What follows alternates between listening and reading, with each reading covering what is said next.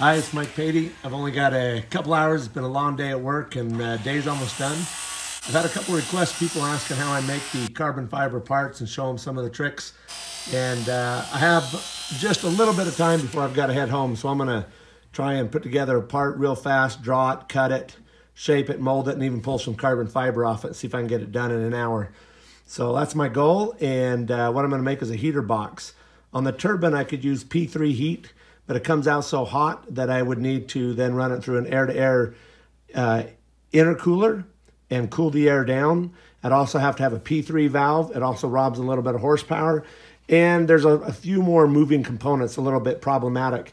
So on this application, whereas I don't need pressurization, I'm not gonna use the P3 heat, and I'm gonna take the oil line prior to going into the oil cooler for the engine, and I'm gonna run it through another oil cooler and do a liquid oil to air heat exchanger to make a heater for the Wilga without robbing any horsepower, doing it with less weight, fewer parts. And to make a heater work like that, you got to pass it through a couple times, make the air move slow. So I'm going to make a real quick part and show you how I do it. Hopefully it turns out. We only got a little bit of time, so let's see how it goes.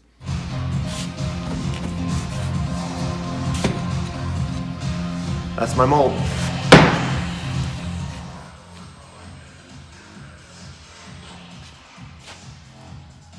Precise measurements. It's Bondo, not high salt. Anything close works.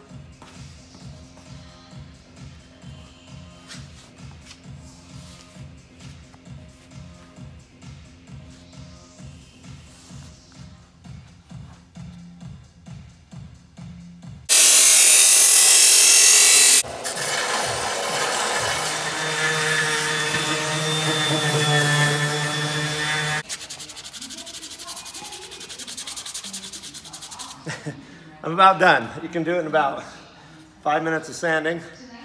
And a few more minutes, we'll start putting carbon on this. And doesn't take much. I'll pour probably 90% of what I poured in here, back in here, but this stuff works awesome. So just put it on generous, let it dry a few minutes and do it again. It's going really fast. We actually just sanded this a couple minutes ago, put a couple of coats on it. It's dry, it's ready to go. It's almost dry, but I'm in a hurry. We're gonna put 5 layers of carbon fiber on it. This is all ready to go. Lay over the top and we're gonna bag it, so back to work. It's on. This is 2K carbon fiber. And this goes fast. All right, just finished cutting it with my super sharp pizza cutter. I'm gonna take all this excess out of my way. We're gonna use super sophisticated measuring devices. About 1.5 by 1.5.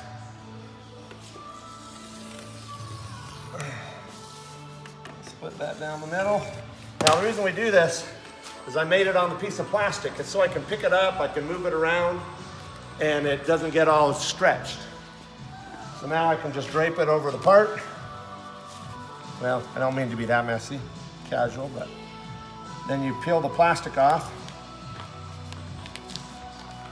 Without this plastic, it'd be a nightmare. Throw that in the garbage, and now we can start shaping.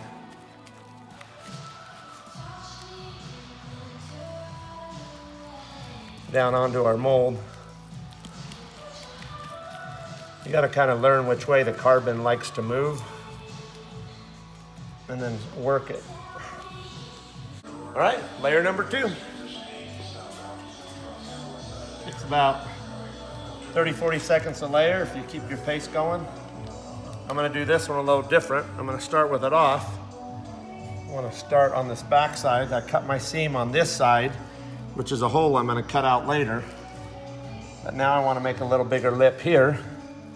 So I'm gonna start on this side and then stretch the material to go another direction and put the seam on another part of the part. So we just alternate the seams. A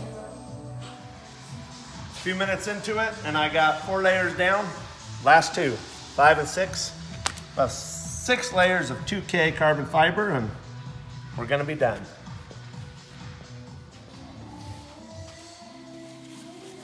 All right, so 6 layers are down, went fast. Of course, it's the small, easy part, but this is peel ply, and this is some material that allows us to suck all the resin back out. So this is gonna go on, and what this does is this allows us to put this on top of it and suck the resin through the peel ply and drag all the extra resin back out of the part. Now this doesn't have a lot of movement, so you've got to cut it when you're going around corners and kind of work your way around. So I'm gonna mess with this for a minute. I'll show you what it looks like when we're ready to go down. All right, so I'm almost done. I'm just covering up little spaces where I had to make slits to get this to lay down so that the bleeder ply, this is bleeder ply. You can get it aircraft spruce, but actually you can get batting from Home Depot for really, really cheap, and it works great. And it works exactly the same. You just need something to suck up the resin. But you need to make sure that all these areas, if suction goes on it, it will go all the way down and touch.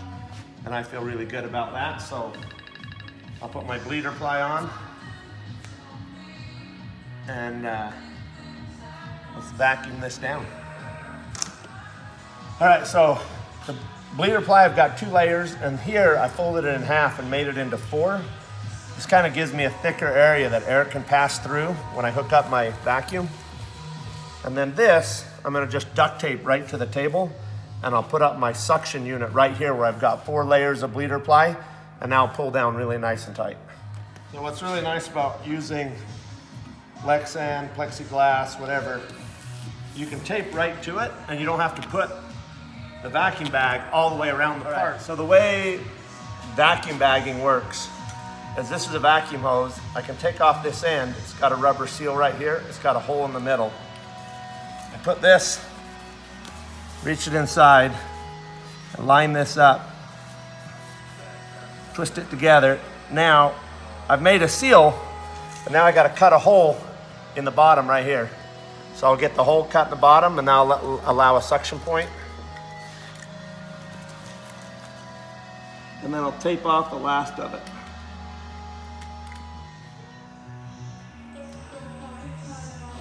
All right, let's suck it down. Put my switch.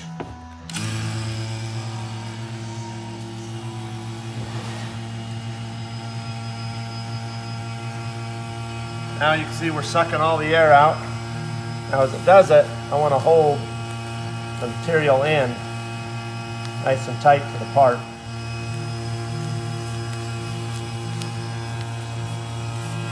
Kind of work it in as I go into these tight corners. Just stretch it right while it's vacuuming. All right, so now we check our vacuum gauge. We need to be in the green, which is about 50 of vacuum, and we're at 70. So now you can already see the resin is starting to come through. This is resin sucking through the peel ply up into my bleeder ply. So that's gonna be a really nice tight bag and a really great part. But it's super easy doing it on this plexi. So if you can get a sheet of plexi, do a one-sided bag, you're just taping down the top sheet, it's way easier. Okay, I got this, we just taped together some sheets of spare aluminum. I had this so many years, and every now and then I just retape it. It's about due to be welded, but this is just an aluminum box with a space heater on top, and this is my mini oven. So I've got this one, I got a bigger one, and sometimes we just use 500-watt halogen heat lamps. So if it fits under this box, we stick it in here. This will be cured up in about an hour, and this part will be done. But I think we were a little over how long I wanted to go on it. I wanted to be from a pencil drawing to the wood cut, mold, Bondo, bodywork, pipe install, and carbon in an hour. It took us about an hour and 15 minutes to get it to this point. So now we're gonna go work on something else. 1 hour later, we'll come back, cut this out, probably sand it and trim it up in 15 minutes. Other than the heating cure time, I'll be in it about an hour and a half all in from concept to ready to install on the airplane. So.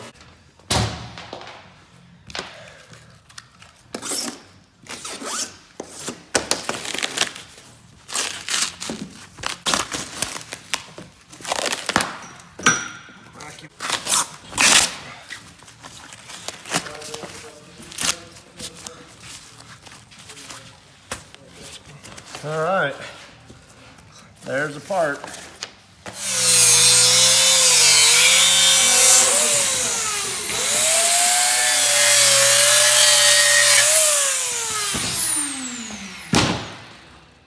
Now we got to get the wood out of it.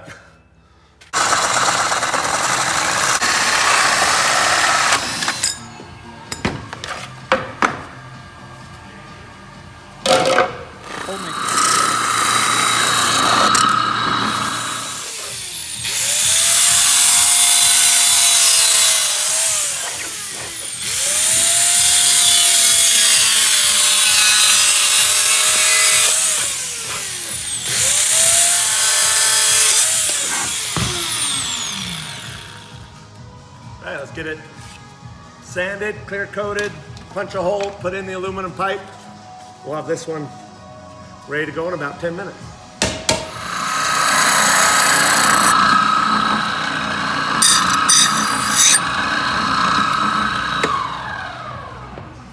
One more to go.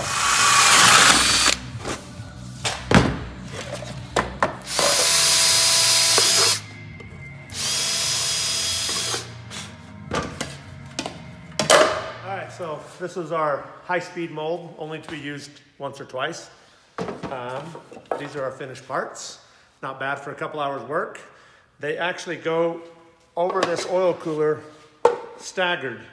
The reason they're staggered, and I've got baffles in them, is I actually am using this oil cooler as a heater. It still has a traditional oil cooler on it, but the air is going to come in, hit this side. There's a separator. It forces the air to travel through once, go across, travel through again, turn, come across, travel through a third time, and exit the other side.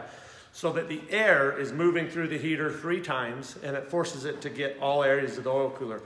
This is not how you cool oil, but this is a great way to make cabin heat. So I could have done it using the P3 on the turbine, but then I would have had to do an air-to-air heat exchanger and a P3 exchange valve, cooled it down, put it into the cabin, put a noise reducer pipeline in it, and it would have added more weight, more costs, and it's more problematic. This, I'm just putting this oil cooler in the first line of the oil cooler that's on the engine, so it's the hottest cooler. If I use it or not is irrelevant. It will then continue to the traditional oil cooler that cools the engine. So this is additional cooling if I'm using the heater, but if it's not, it just acts like a line bypassing to the regular oil cooler. So there's no moving parts, there's nothing to fail, there's no P3 valve, there's no high pressure, there's no air-to-air exchanger. So this is how I made a high-speed, fast, 2 parts. So I'm excited.